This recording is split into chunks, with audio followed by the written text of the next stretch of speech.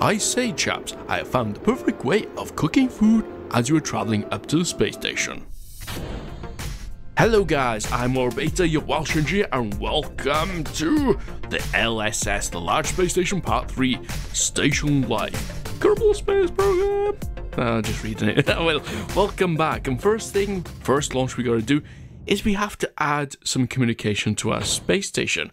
Now, as we're doing that, perhaps I can look up stats on what they use on the space station. Now, I concentrate more on the internet, the space station, because obviously they have an internet, and it's not perfect because they have to have used satellite communication. Obviously, I don't think they have direct communication to the ground unless they're flying over the space center or wherever, but I had to rate up on their best speeds is about 10 megabytes per second, or megabits per second down, and 3 megabits per second up. That's pretty good. That is really good, considering all the, that most internets are a lot less than that in urban areas around the US, UK, and other countries.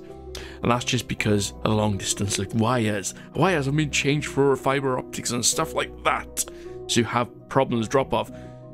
Infrastructure not being, maintained. Whether it's in space, you need to keep on maintaining that because, bloody hell, you don't want to leave the astronauts up there without any communications, do you? Also, I was reading up on the communication systems, and they use quite a variety of communication systems, most notably UHF, UHF, ultra high frequency, and they use very high frequency, which is VHF.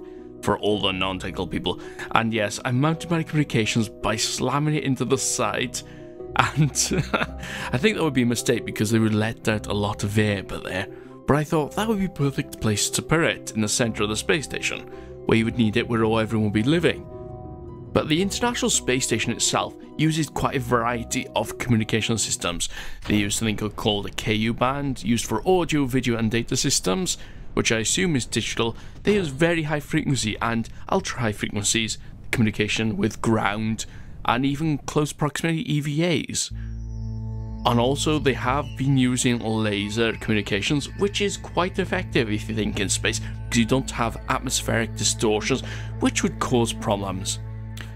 Anyway, let's talk about what other problems they have with space travel. Or really, I mean, life on the space station.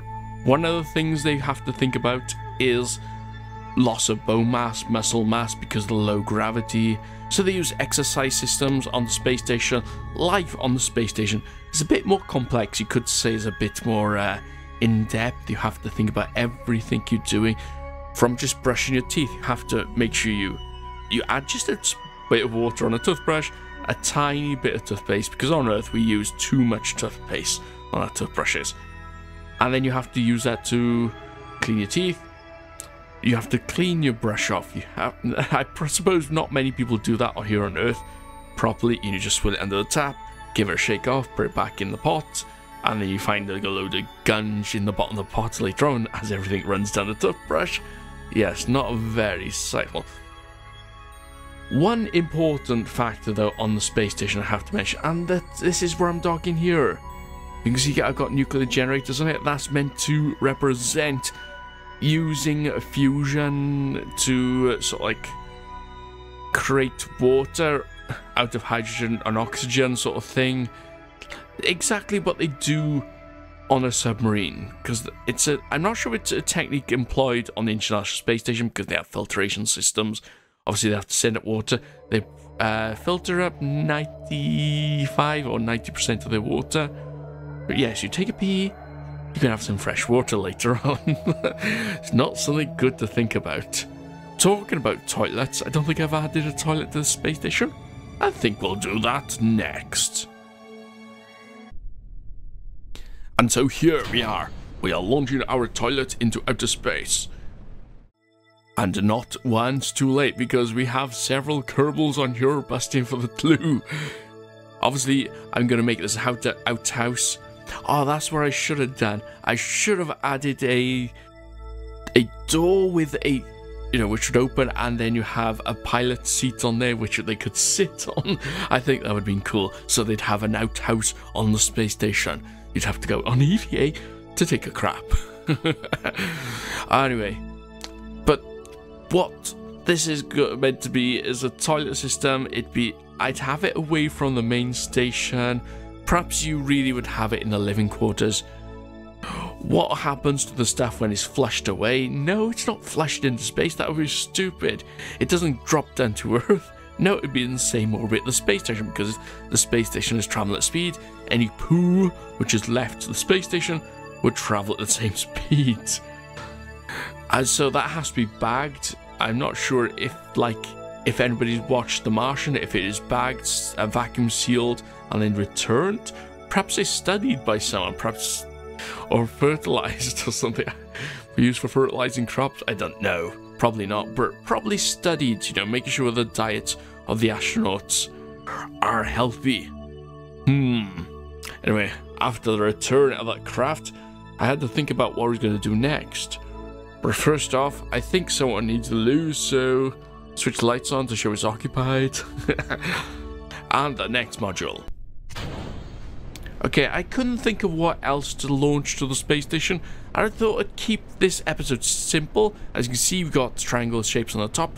Yes, this is the pizza delivery craft. I realized what I haven't done in all my mission is sent off a sort of like a delivery system. And I haven't done that in my main Kerbal space program series, Kerbal Quest. And oh dear, what happens when things go wrong? Do you save the pizza? Normally they would be self-destruct, but I think this pizza is so precious, we'll have to save it. And make sure it's returned safely.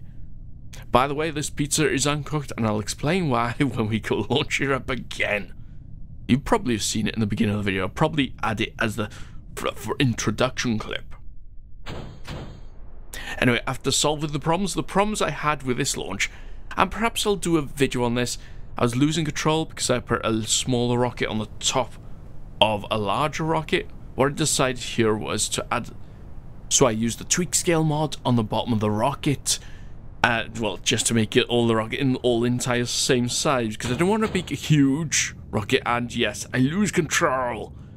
And this is where things get hairy. I should have disabled the ascent guidance and took manual control of it. We're still too low in the atmosphere, Captain. We need to go a bit higher. Although I believe we may make it.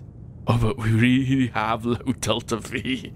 Will we make it? Will we make it into space? And the heat is coming up. I think I found a way of cooking the pizza while we ascended up and out of the atmosphere. Just stay really low, heat the spacecraft up, make sure the pizza is piled on the side of the spacecraft so it heats up.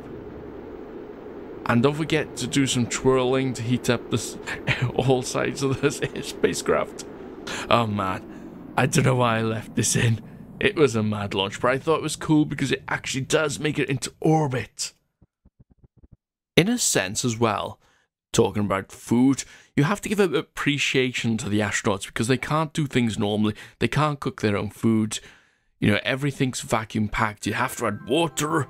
So they don't have the normal things that you and I have, we take for granted.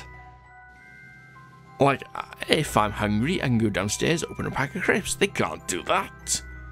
They have to keep themselves healthy as well because, as I said, muscle loss, bone loss, keep themselves alert. And it's not just food as well, it's things like lighting. Now, I've worked in a place where there's no windows and you can't see the sun or anything. So, you know, you've just got the lights, and you do get a bit down from it, I suppose, because the sunlight seems to have a profound effect on the human mind, where, you know, I think it's seasonal disorder syndrome thingamajiggy. That's the technical term for it.